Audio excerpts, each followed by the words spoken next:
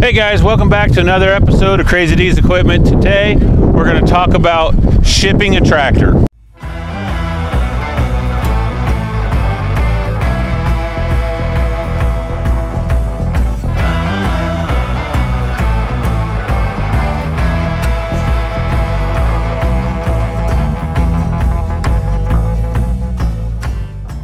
Hey everyone, hope you're enjoying the video. Thanks for tuning in to our episode.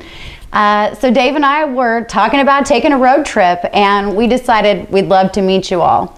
What we're looking for is submissions to an email address that is crazydequipment@gmail.com. In the submissions, we want to know, of course, your name, your contact information, a little bit about your family's history, your family farm history, the type of equipment that you have. Send us some pictures also.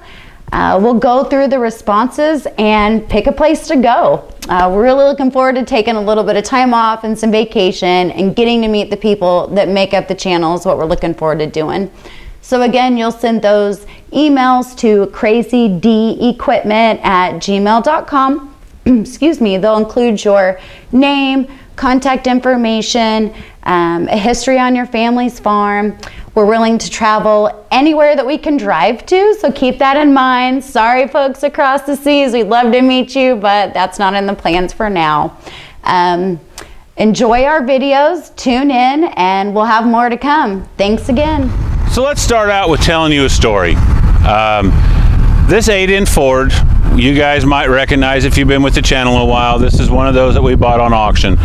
And it sold to a very nice gentleman who lives in California but has property down in Mexico. And he wanted to ship this tractor down to Mexico to that property. Now he jumped in right away, bought the tractor for my full asking price. It was a very pleasant gentleman to talk on the phone, very pleasant gentleman on emails. But the other day, he emailed me and he said that he can't get it shipped between red tape and the cost of what they wanted to ship this. It wasn't feasible to ship this tractor down to his property in Mexico. Now, how much did they ask him? He told me they were wanting $8,000 to ship this from Kansas to Mexico, which is absolutely ridiculous. Now, I have sold a lot of tractors out of country. I've had some Olivers go to France. I've had an International go to Norway. I have sold tractors into Australia and stuff. So I've dealt with what it requires for overseas shipment. And it's a little bit of work, and that's not even overseas, that's just over border shipment.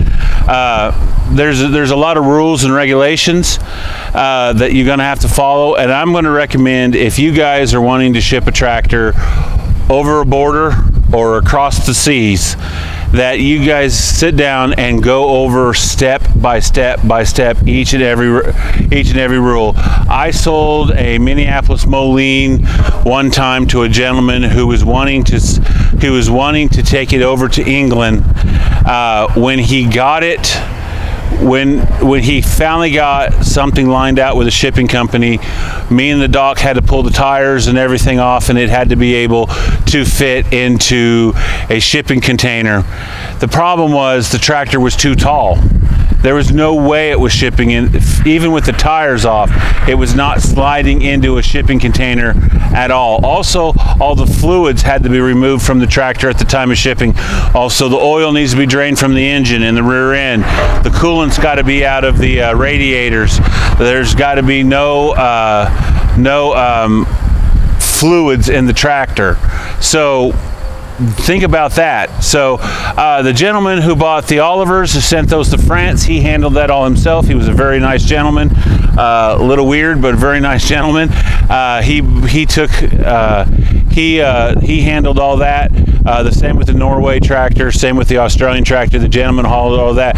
The funny thing about the tractor that got shipped to Australia, that it ended up in the Philippines and got offloaded there, and he had to spend another 10 grand to get his container with his tractor loaded back on to the right ship and took to the port in Australia so he could get his tractor. So just remember that too. Stuff like that happens with overseas shipping. Now let's talk about domestic shipping, because that is something I do more often. So for you guys know, the big four-wheel drive sold a while ago. Now that took a special shipper that went up to Colorado. The guy had to send down a dude. They had to be licensed and have all the paperwork filled out and stuff for an oversized load. Now we measured it, and he was actually a half an inch in from being considered an oversized load. Oversized load in Kansas is anything over 8 feet, and we were just a smidge in, so he really could have got away with it, but we know it's better to be safe than be sorry. And then I had some people stop in the last few weeks, and they were wanting to ship some stuff to upstate New York and in that area there. And so they're like, well, what is that going to require? Well, I'm personally not going to find your shipping company for you. I have no problem when the shipping company gets here, getting your tractor to the guy so he can get it loaded on his trailer. I mean, I just sent a 930 up to Wisconsin. Yes, it went to Greg. He bought another 930 from me. But that guy was a shipping company. That gentleman was really kind and nice, and it was very easy to get that tractor loaded. It was a non-runner. Junior Mint pushed it up with the forklift and got it on the trailer. So, but you're going to have to figure cost. And right now, I did some research before me and Doc came out here to film this, and I called a few shipping companies, and you are looking anywhere from $375 to $450 a mile right now for shipping costs. So if you are 1,000 miles away, you do the math on that. And that's loaded miles, so that is from the time that they leave me to the time they get to you. Whatever the mileage count is something that's going to be. The other thing you're going to remember is if a shipping company tells you they're going to be there on Thursday, expect them Saturday. I've never yet had a shipping company that actually delivered the item on the day when they said it was going to be delivered or around the time.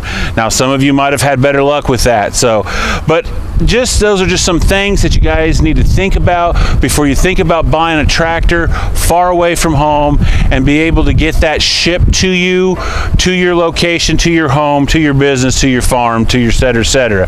So, at the beginning of this video, you guys noticed we had the old begging for or asking for collections, and I just want to say real quick here as we're getting back to the end and the ending of this video is that I really want you guys to if you got a few tractors and you want me and Angie to come look at them, we are absolutely would love to come look at your collection. We want to, you know, if you guys are down Texas way, we'll come down and see you this winter. If you're up north, we'll come see you this spring. If you're either two directions, we'll figure out what works best. But we're really wanting to do more of the road trip videos where we go out to your guys' collections. I think I really would love to share your guys' collections with everybody.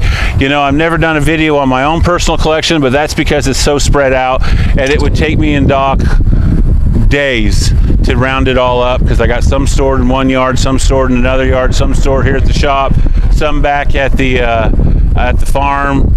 Not all of them are pretty. A lot of them are not pretty, and I don't care if your collection is not pretty. And if they're all in work clothes tractors, we want to come out, we want to meet you guys, and we want to see your collection. So, but anyways, guys, thank you very much for watching. Thank you for coming in.